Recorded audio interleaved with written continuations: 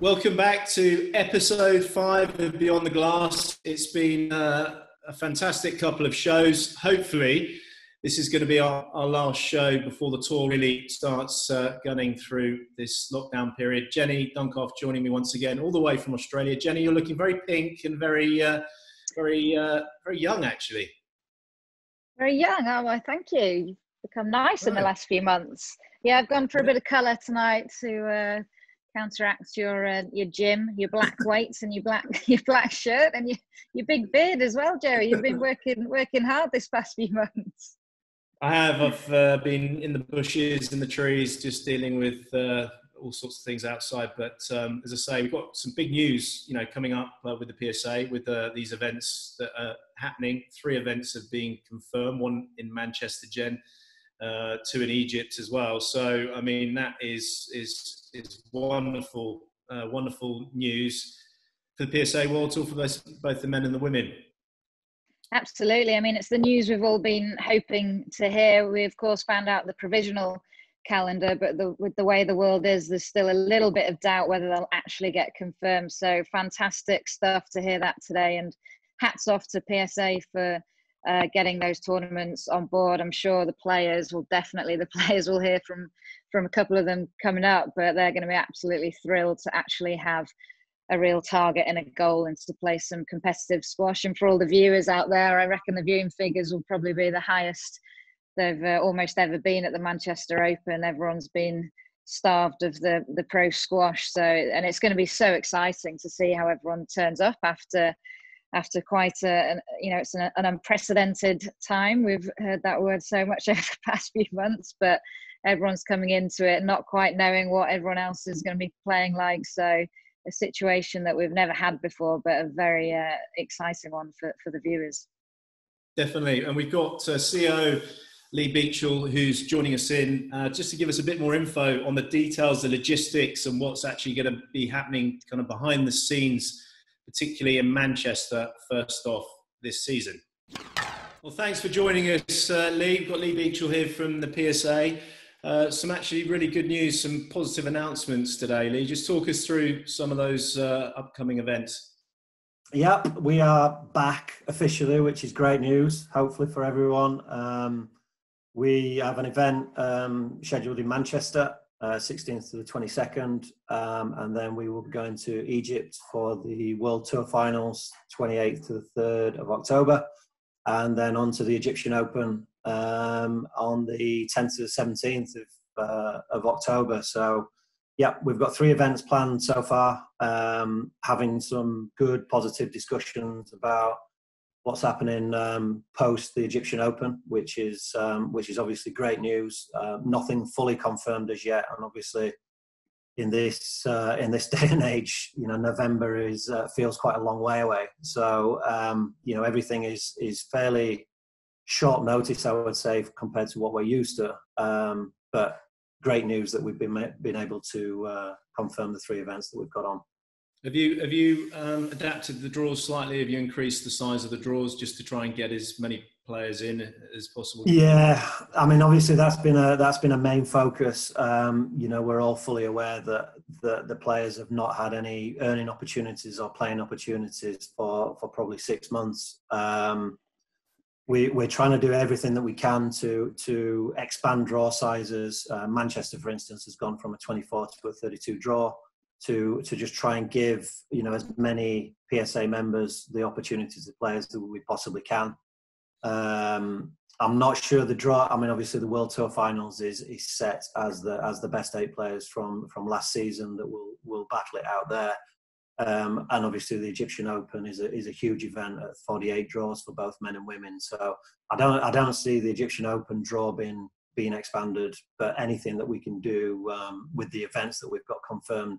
And also trying to get some of the lower events on that, the tour team are sort of working daily trying to make that happen. So we're trying to do all that we can. It's going to be a sort of high level start, I would say, with the 3 events that we've got planned. But we're back and we're sort of the players are back playing, which is great news. And what will those be? Do you know, in terms of it's going to be a bit of a bubble, a bit like the players at the US Open in tennis? at the moment. Yeah. So international players arrive, they go straight to the same hotel, testing every day, or so essentially all players that arrive in Manchester will have to provide a negative PCR test before arrival. So that'll involve players, you know, wherever they're coming from in different countries. You know, they're going to have a negative PCR before they're allowed to travel. Once obviously they travel, they're leaving everything relatively late from Manchester. Essentially, once you arrive into the UK, until our event bubble starts, you are subject to the same quarantine rules as everyone else arriving in the UK, which is a strict, you know, self-isolation quarantine for everyone that gets here. So players are arranging to arrive very late, a lot later than they would normally for an event like this. So the majority of overseas players are arriving on the 14th, with testing due to take place at the venue, at the hotel on the 15th of the morning. Once they arrive in the UK, they cannot leave the hotel room at all. All food, everything will be brought to their room.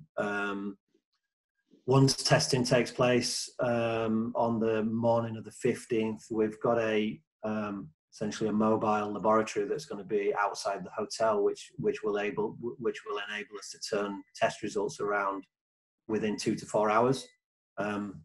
Obviously, you know, the normal is 24 to 48. So, you know, we're having things on site to try and make this process as easy and as quick as possible. You know, we're choosing to start probably at the higher end of what some other sports are doing in terms of event bubbles, protocols, you know, how strict we're going to be. But we feel it's necessary for a sport like squash in particular, where close contact is absolutely necessary from the actual sports perspective, and trying to safeguard the players and keep them apart as much as we possibly can outside of the actual match. So, you know, we're starting as strict as we possibly can, and hopefully, you know, as we go to different countries or we're under different regulations, there are going to be certain things that we can relax a little bit. But, you know, safety is paramount at the moment, and obviously securing the players and the event is obviously a huge priority. In terms of spectators at the event in Manchester, there's not going to be any in Egypt. Will that be different, do you think? Is it going to be a bit harder to control that in Egypt or not? Potentially.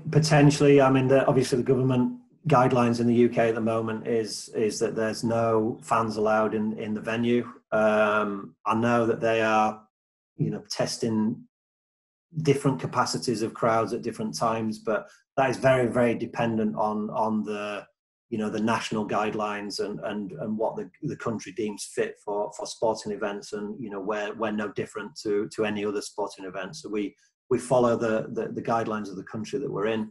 What about from a TV perspective? Are we going to have any additional elements, possible kind of soundboard, background noise, crowd noise? John Mazzarella recordings of him blowing his nose. Not in Manchester. In Manchester, it's going to be there's going to be, probably with regards to broadcast, there's going to be things that we'll learn throughout the week and try and add and move. And, you know, in a lot of ways, not having a crowd on site is maybe give us a little bit more scope in terms of trying to try different camera angles, you know, things like that around the venue. But it's going to be a very different experience, I would say, both certainly from a playing perspective, but also from a viewing and from a broadcast perspective as well. And you're probably going to have a little bit more work to do, Joey, which I'm sure you're delighted about, in terms of the different things in between matches and keeping people entertained in your usual jovial way. Well, I mean, the fact that I've got Simon Park commentator, he's a real workworkhorse, so that'd be fantastic, because he'll really put his pound of flesh in, so that'd be good. Yeah. So look forward to that challenge. Definitely, but like I say, just be good to see the squash balls being hit and the guys charging around. And it'd be fascinating to see who's what level the men and the women are. I mean, the whole thing is going to be, I mean, fascinating is a really good word, because, you know, the environment is clearly not going to suit some players. You know, as we all know, some players are very social. They like the environment of an event. They like the sort of hustle and bustle of being, you know, within that environment. It's going to be very, very different. Some players are really not, you know, there's going to be a lot of adapting to do, both to the event environment and also to the match environment. As we all know, some people feed off energy from the crowd, they feed off the adrenaline of, you know, the applause and all the things that go with playing live sport, and, you know, that's not going to be there. So it's going to be fascinating to see who deals with that better. And of course, you know, Manchester, we're expecting to be probably the strongest 70 grand event that's ever taken place. Yeah. It'll be interesting to see the viewing figures. The viewing figures are going to be pretty high. We hope so. We hope so. I mean, everyone's been starved of, you know, of professional squash for a long time, and you know, we're hopeful that everyone is as keen as us to get back playing and watching, and, you know, we'll be doing all that we can to, you know, to make that a good experience. Awesome. I really appreciate your time, as always, Lee, and best of luck with what's coming event-wise, and also I'll be seeing you in person in Manchester, so take care. Hopefully less the facial hair, Joey, please. Yes. Have a shave before then, Joey. Oh, well, yeah. Cheers, Beach. Thanks, guys. Take care. We'll see you soon. Well, Jenny, I mean, this is what a lot of the majority of people that follow the sport wouldn't understand, and obviously we're involved with it and we get it straight from Lee Beachill there, but the behind the scenes logistics and the measures that are being taken to make sure this event goes ahead is, I suppose there's no choice, and they've got to set a precedent, PSA, haven't they, particularly in the UK with this first event that's kicking off after lockdown.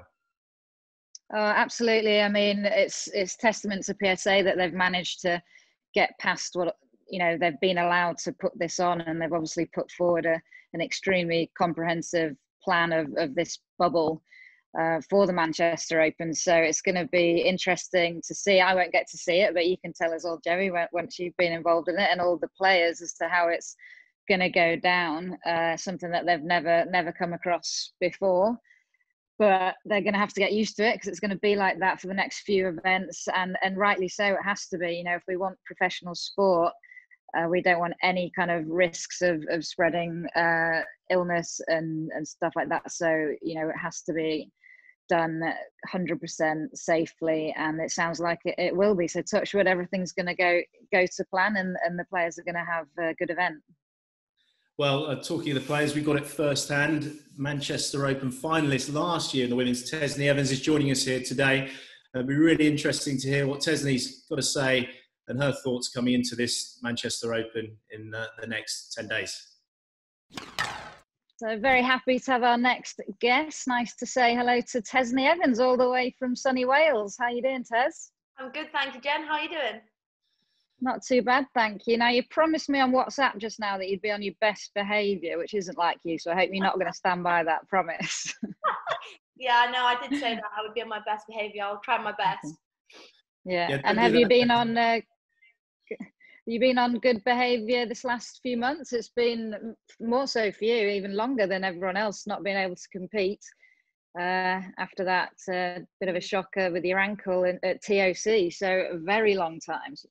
Yeah, it feels like ages. I actually figured out the other day that apart from I'm not sure the exact time, I think it was something like 5 or 6 minutes, I actually made the court in TOC, so you can't really count that as a match. I think my last full match is at the Worlds at the end of the first week of November, so it feels like it's been so long. I think the only positive was with COVID for me, I got extra time to get my ankle sorted properly. I was going to come back and play Grasshopper, so I was just getting back to it and stuff like that. So yeah, then obviously the news came out that Grasshopper was cancelled, and from there it just kicked off really. So yeah, I mean, I've been keeping busy as best I can, trying to keep well behaved and do things that we're all supposed to do. And yeah, it's I mean, in one way it's been kind of nice to spend time at home and that kind of thing, but it's been really long and been quite tough as well, yeah. Was that Tess? Is Sorry, the ankle? Sorry, Joe, go on. Sorry, Jen, to butt in. I know you're excited. So I'm good at that too. Was that the first real major injury that you've had in your professional career? I did the same ankle 7 years ago in Manchester at the Nationals, but I was like quite young, and I kind of was just sort of starting to like play properly on the tour and stuff, and that it was just completely different for so many different reasons. But one way I knew how to rehab it, which was good. And I got 7 years out of it, so he is hoping I get another 7 years out of the ankle again. Well, no, yeah, you're not, now you're kind of quite old now, aren't you? Whereas I know. before you were, young. And I mean, how old are you? 27. Jeez, so I mean, nothing like putting someone on the spot, is there? Well, I mean, you said about when you were young 7 years ago. I mean, 27 years of age is still a young puppy anyway. So yeah. I'm young at heart. Say that. I mean, doesn't always feel that way though. No. Wait till you get to kind of 41. See how you're doing then. I'll let you know. Aside from that years ago, that ankle injury, I remember that. You've actually done really well at Manchester, and of course, Manchester Open announced today. In a couple of weeks' time, you must be chomping at the bit to get involved with that, and you do have a good record there. Touch wood, you can look forward to some good squash. Yeah, absolutely. I think I talk for like myself and also all the other players on tour that everyone is absolutely chomping at the bit to get back. And there's nothing like having that extra bit of motivation during training as well. It really, really helps. I know like over the past however many months we've been in lockdown and stuff, it's at times it's been really demotivating not knowing if we're going to start back and all that kind of stuff. So it's really exciting, and I'm absolutely like pumped that it's Manchester for the first one really, because it's really close to where I live, so there's no stress of really travel and stuff. And I've got such a good record there as well.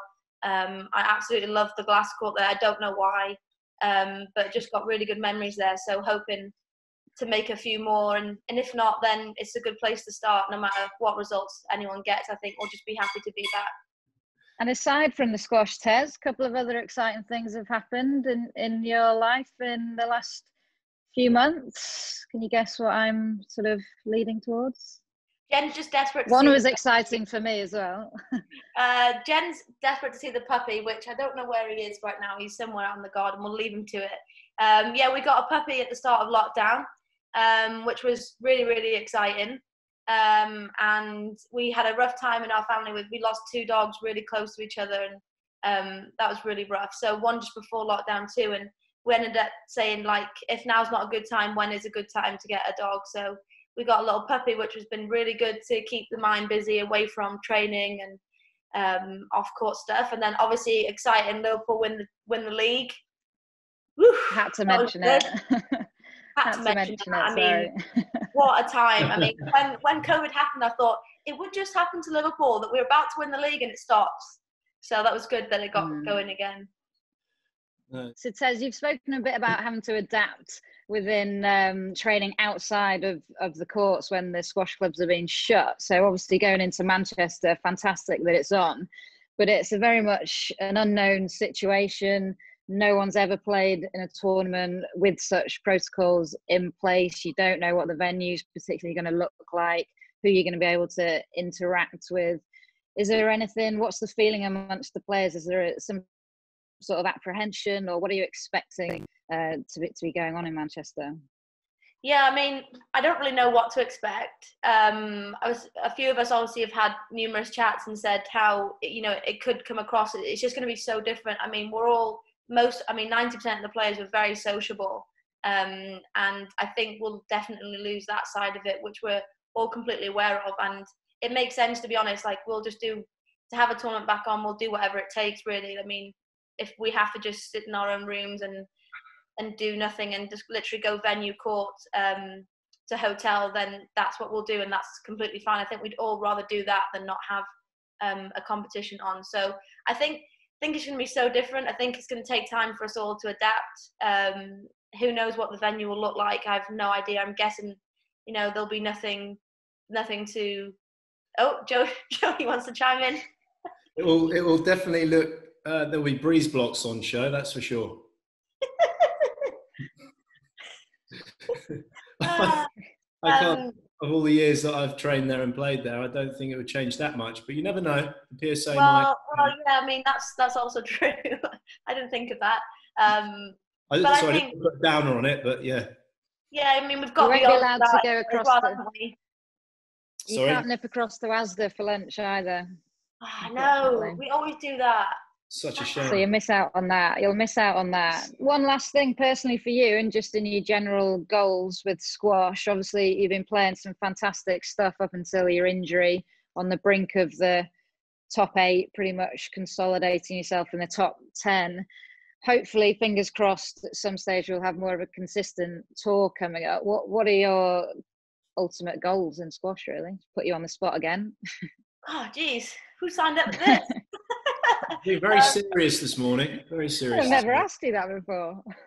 I mean, yeah, my initial short-term goal is just to get some consistency in this season, because I feel like I've missed a lot this season. Obviously, with injury, that can't be blamed, but just haven't played that much, and I think it'll take some time. I'm not expecting massive things when we get back.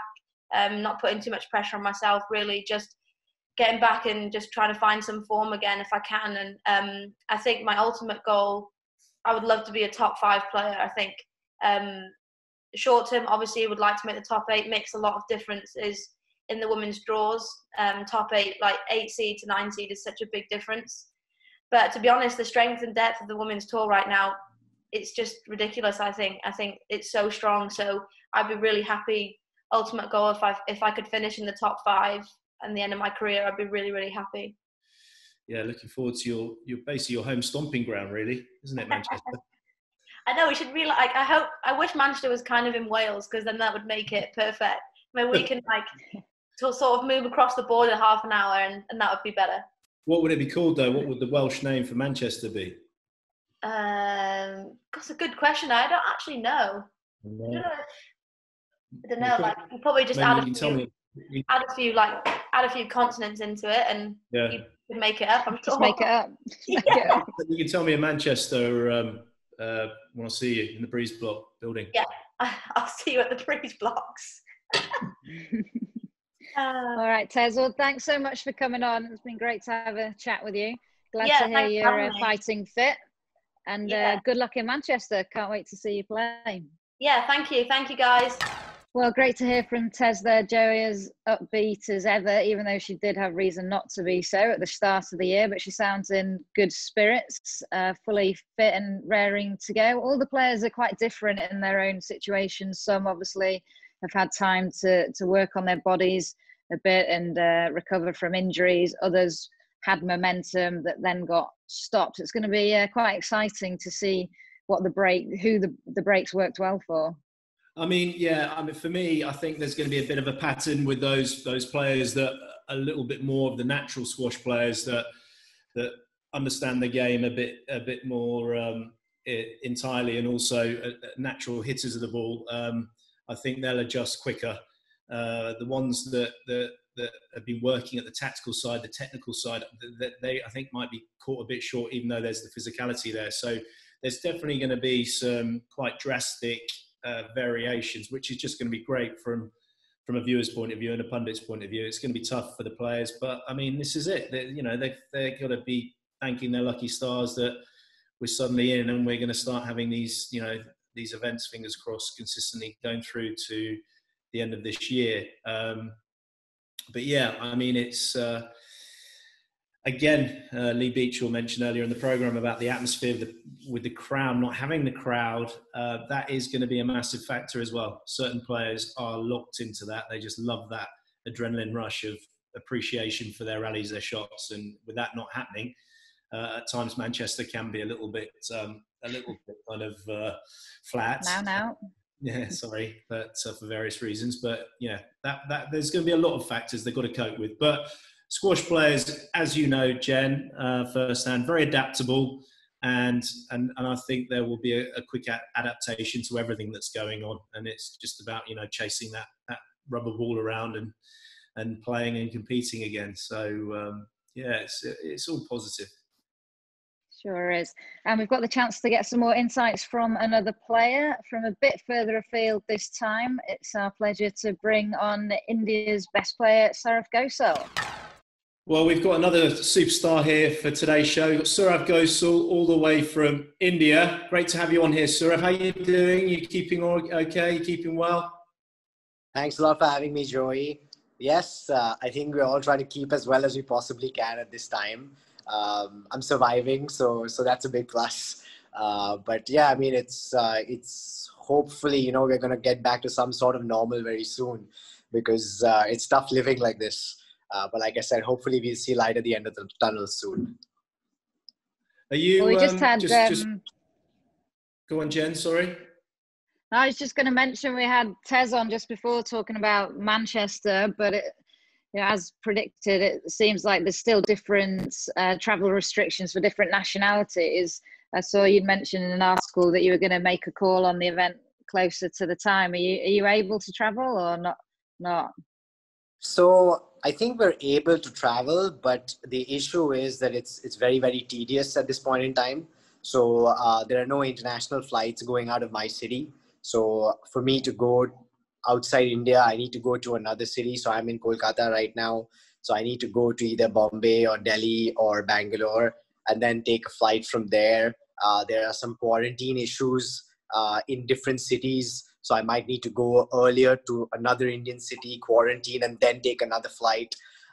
So I think the difficulty in terms of getting flights into Manchester from my city is an issue in my head. And considering I'm not 14 years old anymore, it's not easy for the body to handle all of that. So yeah, you still looking young still, sir. So it's not worth the air miles. I did shave so that I could look slightly older. Yeah. At least you did, Sarah. Joey's done the opposite. I don't. Is that pen you've put on your face? Is that actual hair? No, Joey, I just plastered some on just before I came on. You know, got a makeup job done. I was going to say, I don't think that's real. I think you just wiped it off now. Have you been able to have you been able to get to a club and play and train? Did you do it for a period and then have they kind of adapted the lockdown because you said cases are rising every day, aren't there? There's an extraordinary amount of cases every day where you are. Yeah, so I think in that sense, like Kolkata's been pretty decent. Like we've been one of the lowest, like the lower number of cases in terms of the states in the country. So squash courts opened end of June in Calcutta. I started doing like solo work on the 1st of July, and both Ramit Tandon and myself, we both live in Calcutta. So we was just doing solo work for the whole of July, and then we started practicing together on the 1st of August. So we've had access to the courts. We've been going into the courts when the club is so-called shut. So it's just the two of us in the club. Both of us have been pretty paranoid with the whole situation. Like we don't close the back door of the court so that we can open it with our shoes. We use a racket to like switch the lights on and things like that. Wow. But yeah, and like we sit, like normally we sit behind the court, there's like a gallery and we sit right at the bottom, but like we've been sitting right at the top because we know no one goes up there to sit, so that we sit there. So I mean, those are some of the weird things that we've been doing since going back to the club. Yeah, I mean, it's unlike you to have slight OCD with things, but it's good to take precautions. I mean, there's nothing to do right now, man, because it's so like, it's an invisible enemy that we're fighting and we don't know how you're going to get it. And I live with my grandmom who's, 84 years old. Yeah. So I don't know, I could be asymptomatic and carrying it. I understand that, I can't eliminate all the risk, but can do whatever I can to minimize it to the greatest extent possible. And I think that's what we're going to try and do with the tournaments as well. Like PSA trying to do the same. So hopefully, it'll all be a success. So have you picked up any other hobbies or anything whilst we've had a bit of a break? I know you've been keeping fit and then the squash courts opened, but any other interests? Yeah, I did a little bit of like dessert baking earlier on in the lockdown when everything was shut. So like a few cakes and desserts, like chocolate desserts and things like that.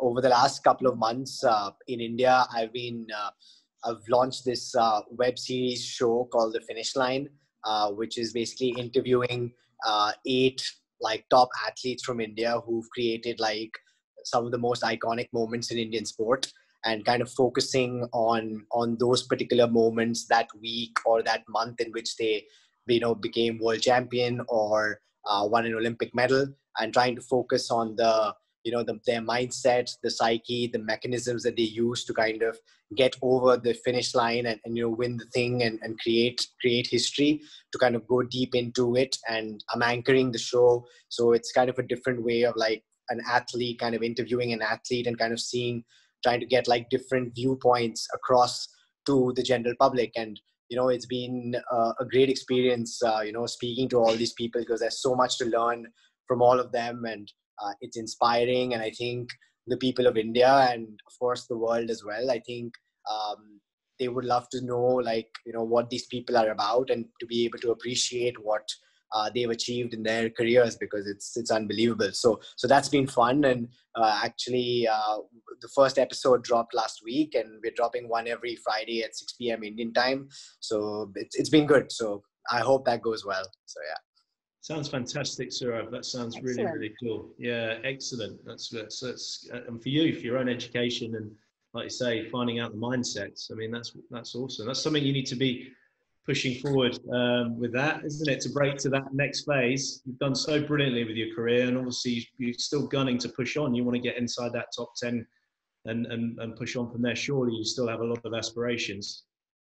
Yeah, I think, you know, as a person, I wouldn't be doing whatever I'm doing if I didn't think that I could, you know, improve and get better and really push at the highest level. I feel like mentally and physically, I'm in a good place. I think a lot of it over the years in terms of getting into that top 10, top 8, top 5 has been kind of centered around a little bit of lack of belief in terms of being in that group. But I think now over the last couple of years, especially, that belief is a lot more strong in me. You know, I think that's come with the matches that I've played with the top guys and been very, very close, and won a few as well. I mean, that was, yeah, I mean, that's fantastic. And we need the variety on the tour, as we say. So you're obviously doing a lot of training with your partner in crime, Ramit, as well. So he's your good buddy. Is he originally from the same city as you, or is he? Yeah, both of us are from Calcutta originally. I've seen Ramit play since the first day he started playing, and I remember like watching him, you know, in his first year of playing squash, and telling my dad, you know, that this boy is ridiculously talented with the racket. And I mean, he still is, you know, and of course he's at 51 in the world right now, but you know, the level that he plays in practice is much higher than that. And for him, I think it's a question of replicating what he does in practice in a match, which is easier said than done. I mean, all of us know how different a match situation compared to practice is.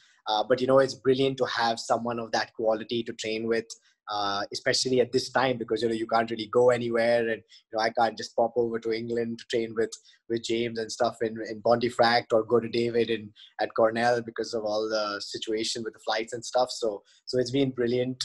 He actually hit me day before yesterday, because I think after chopping me up squash wise, he was like, man, I need to physically chop him up as well. So that's that. But no, it's been great. So yeah. No, it's good. It's good. You can obviously see you've got a great love for him as well. So it's brilliant. Spent a lot of time together recently. Yeah, I mean, it's funny actually, because we came back. I came back after Canary Wharf on the 12th of March, and the first time I actually saw him, like we were speaking quite like regularly on video call and stuff like that. But the first time I actually saw him was like the last week of July. And it was like literally like meeting my girlfriend after like forever. A big embrace, the slow music, your eyes caught across a room. Yeah, like he was there for solo at the club before I came in, and I came in and he was on court, and then he turned back and he saw me and he was like, oh, you're here? And he comes out slow motion, and I'm also like sitting down, right, and I'm slow motion. It was proper Bollywood, man. Just one question for you, Saurav. You mentioned Bollywood and possible kind of other stuff after squash. Would you change your name to Gaurav Social? I knew that was coming when the name bit came in. I mean, that would depend on if PJ was producing the movie that I was acting in. If I was doing Bollywood, because you don't want a producer going to a launch of the movie and calling you Gaurav Ghosal when it's actually Saurav Ghosal. So if PJ is producing it, I mean, I wouldn't even wait for him to like change my name. Like, yeah, man, my name's Gaurav Ghosal from now on. Oh, brilliant. Oh, sorry, I had to put that in there because obviously it's got a fantastic history and it's all good fun. Yeah. Really lovely to chat to you, and I'm really pleased that you're finding your ways. And like Jenny said, I mean, you could really, like with the logistics planning and what you're doing, I mean, it is unbelievably tough, but you know, these are the sacrifices you've got to make to keep your family safe and also to carry on with your squash career. But you sound in a good frame of mind, and really, I'm really excited to see you obviously playing in these events in Egypt and getting stuck into these top 10 guys and getting to that next phase of a terrific career, mate. I really appreciate your time. Thank you. Thanks a lot, Joey, and thanks, Jenny, and both of you all stay safe. And I mean, I already feel like I'm almost at a tournament now because I'm speaking to both of you all. We're virtually at a tournament now, so hopefully physically we'll be there together very soon. So till then, take care of yourselves and stay safe. Well, Jen, Saurav as jovial and as ever, which is nice to chat to, but also really interesting about his kind of podcast interviews that he's doing with other Indian athletes and getting a bit of a perspective on other sports and mindsets.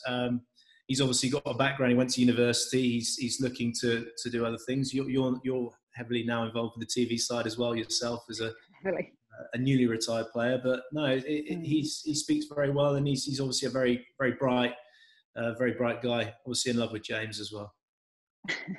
Obviously, although there's a new man in his life. Well, he's always been there, but maybe in James's shadow ran it at the moment. But no, I think it's brilliant that he's exploring other things, and his the finish line, that the videos that he's been doing, I've seen them on his Twitter feed, and I've not yet watched them, but as soon as I saw them, I thought that's an excellent idea for him, because he's so articulate. He's a great boy, great lad, and he really has a passion for the sport and just life knowledge in general. So I'm sure he'll bring the best out of those high class athletes that he's speaking to, as well as passing on his own experiences and as a current world class athlete himself. So I reckon they're going to be great to watch, and I'm pleased he's doing things along those lines.